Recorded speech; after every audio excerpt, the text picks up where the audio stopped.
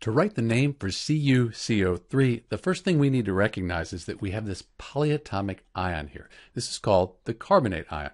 And the carbonate ion, it's bonded to this transition metal, copper. So we'll first write the name for Cu. That's copper. And then we're going to write the name for the polyatomic ion.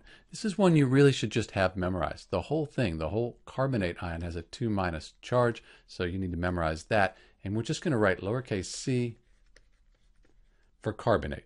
So far we have copper carbonate.